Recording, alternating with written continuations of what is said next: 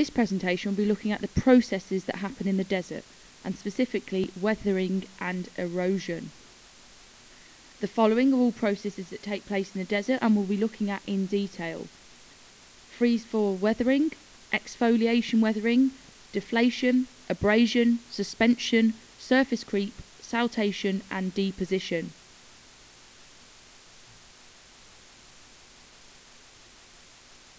So, there are two main processes that happen in the desert. Weathering is the breaking up of rocks in the place they are found. Erosion is the wearing away of rocks. So remember, weathering is the breaking up of rocks. Erosion is the gradual wearing away of rocks. Let's look at weathering processes first. So there are three types of weathering: physical weathering, chemical weathering and biological. So physical includes freeze-thaw and exfoliation, and this is when rocks are made smaller. Chemical weathering is when rocks are broken down into minerals such as hydration, and the final one is biological weathering, which is plants and animals. So animals might eat plants that are attached to rocks.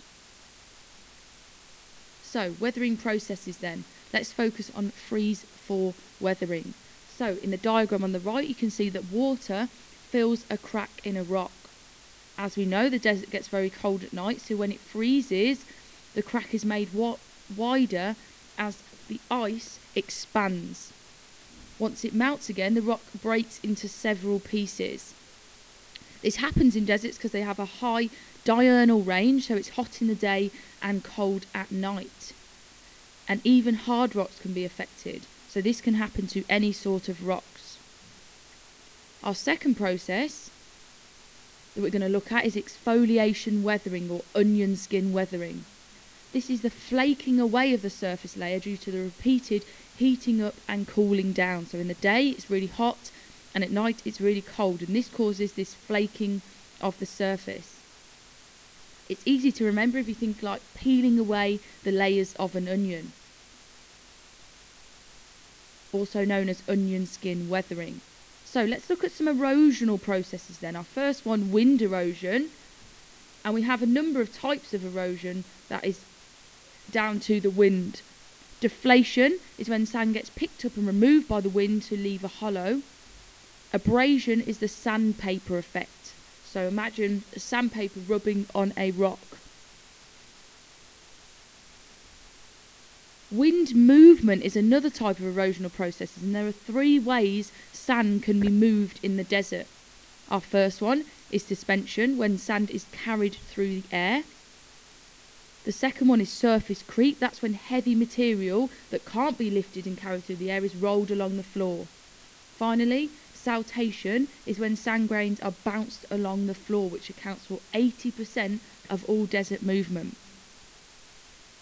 So let's look at a diagram then. You can see suspension on the far left is when the sand grains are carried in the wind. Saltation is when they're bouncing along, and surface creep is the larger materials that can't be carried in the wind. When sand particles lose energy, they are deposited onto the desert floor. So sand deposition is when sand loses its energy and falls to the floor. So remember, there are two main types of processes in the desert: weathering, which is the breaking down of rocks. Included in this we have physical, chemical and biological. And we also have erosion, which is the wearing away. This includes wind erosion, which is deflation and abrasion, wind movement, suspension, surface creep and saltation. So remember the three S's. And deposition is when sand loses its energy and is deposited on the floor.